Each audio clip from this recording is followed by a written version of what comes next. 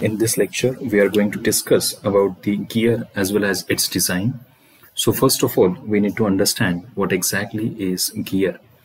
So basically, gear is a mechanical drive. So gear is a mechanical drive which is used to transfer the power from a prime mover to the point of application. The prime mover can be any electric motor, let us say, or it can be an IC engine which is producing the power. So from the motor to certain application, or from the engine to certain application, if we want to transmit the power, then at that point gear drive will be useful. So what exactly are the advantages or benefits of gear drives? So there are various advantages or features, we can say. The first feature of gear is that you can use it to transfer the power at different speed than the prime mover. Let me tell you an example. Let us say there is an industrial crane. So in the case of industrial crane, it is necessary that whatever is the speed of motor, but the speed of the crane cannot be very high. So for example, if the motor is rotating at 1440 RPM, but crane might be moving or it might be rotating at only 40 RPM. So to achieve such a large speed reduction, gear drive will be useful. The second feature or second advantage is that if you want variable speed, rather more importantly, if you want multiple speeds of operation, at this point of time, gear drive is highly useful. For example, let us take the case of lathe machine. So in the case of lathe machine, what happens is we need to perform various operations, such as there can be facing operation, there can be turning operation, there can be knurling operation, finishing operation, etc. So particularly, or there can be rough turning also. So particularly during the rough turning operation, the speed of rotation of the job is less. It is slow as compared to the speed of rotation of job during the finishing operation, in which in the case of rough turning, depth of cut is more but speed is less. In the case of finish cut, the depth of cut is very less but the speed of rotation of the job is very high. So at that point, because we want multiple speeds for various operations, so it does not mean that for every speed we will install a separate electric motor in that lathe machine. So to achieve variable speed reduction or multiple speeds in the same machine using the same input of the electric motor, we will need a gear drive, and that's why there is a gear drive or gearbox in a lathe machine. The third feature for which gear drives are popular is to translate the rotary motion into linear motion. This can be very well achieved with the help of a gear drive. For example, if there is an electric motor again or such a prime mover, then if you want to convert that rotary motion into the linear motion of a conveyor belt, so in that case this gear drive will be highly useful to you. So after understanding these features, we need to focus on one part, which is the design of the gear. So during the design of the gear, we need to consider some important aspects. One of the important aspect is the minimum number of teeth to begin with the design. So depending on the pressure system of the gear design and manufacture, so the minimum number of gear teeth, minimum number of teeth.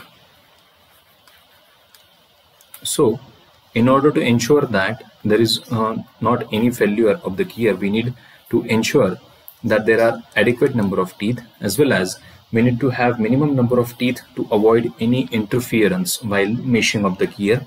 So this minimum number of teeth is designated as Z minimum, and it is given as 2 upon sine square alpha, where alpha is the pressure angle.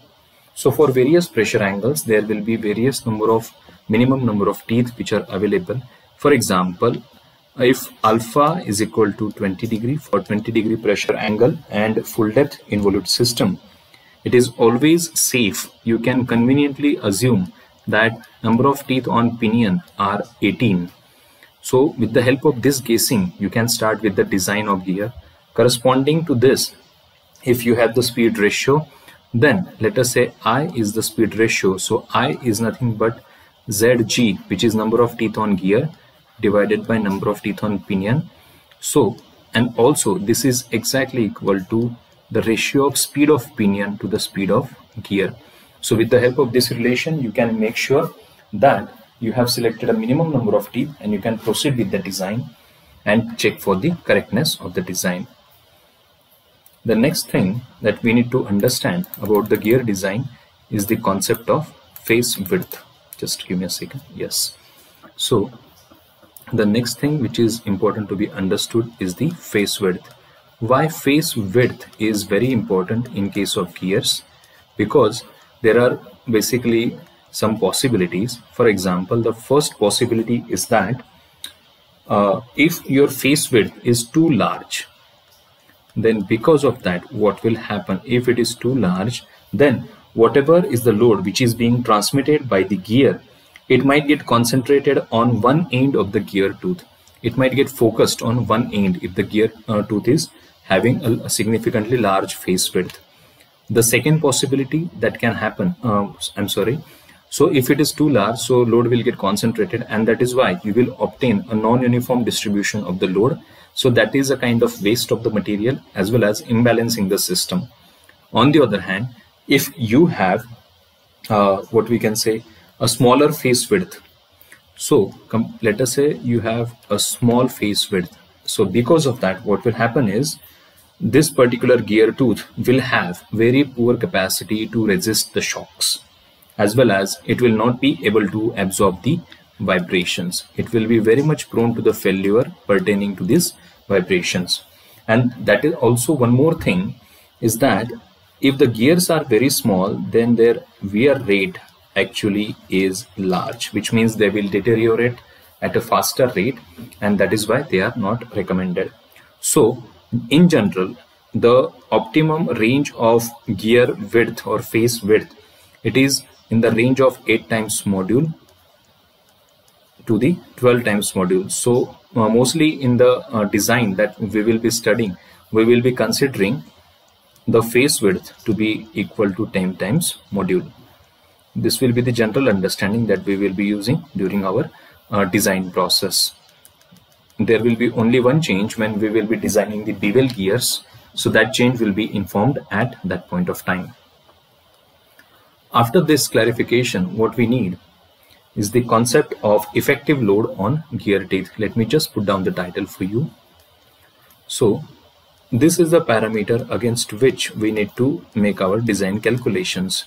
So effective load on gear tooth. This parameter is indicated with the help of the symbol P, effective. So what exactly is this? What happens is, or first of all, why we need this concept, or why we are so much interested in this?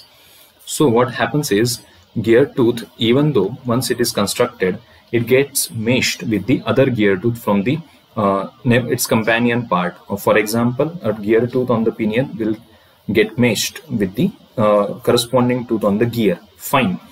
But the problem is, they are not meshing very smoothly. They are meshing with certain velocity, because both the pinion and gear, they are rotating. So they are meshing, they are coming in contact suddenly at a certain velocity. Plus the torque which is acting on them, it may not be constant. For example, when you are beginning with the operation, let us say you are suddenly starting the electrical motor, or you are suddenly starting the IC engine. So at that point, there will be a sudden torque that needs to be transmitted across the entire gearing system. So that will be the maximum torque against which you have to take care while you are designing the gear. So this maximum torque, it is accounted with the help of a parameter known as CS, or this is known as service factor.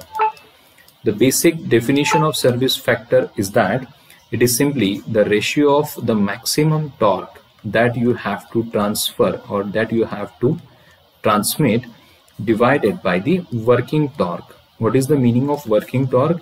This is a torque which remains fairly constant once the equipment has started from its inertia, and this is particularly applicable when the device or when that particular equipment starts from the rest.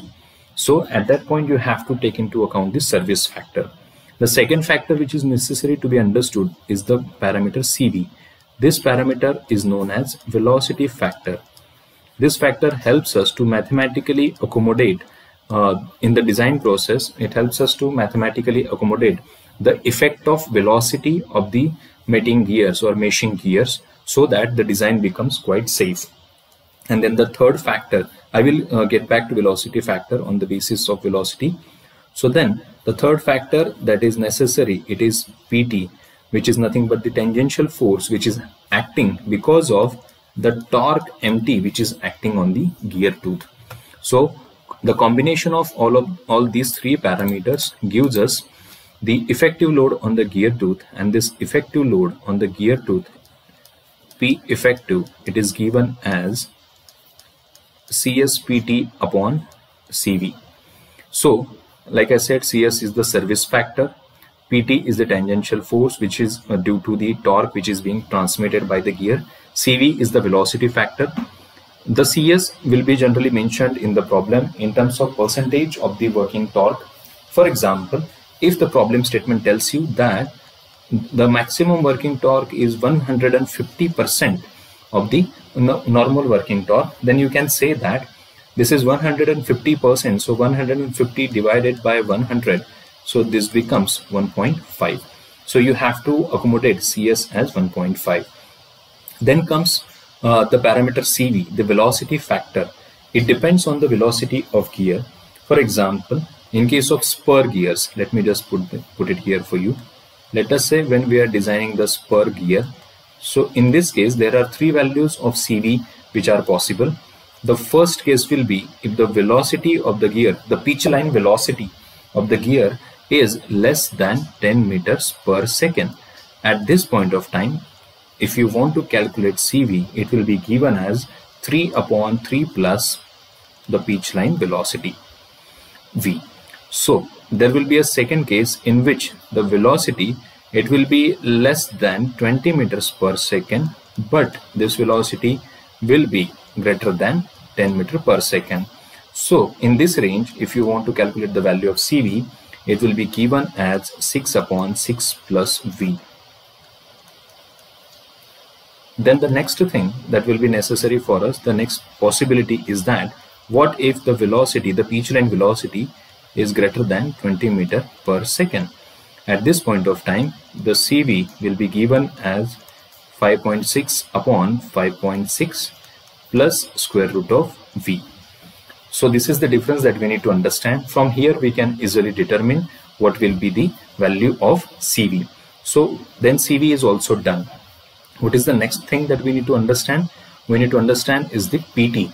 So PT, it will be obtained, like I said, PT will be obtained from the torque to be transmitted. Where do we get the torque to be transmitted? We get it from the expression of the power which is to be transmitted.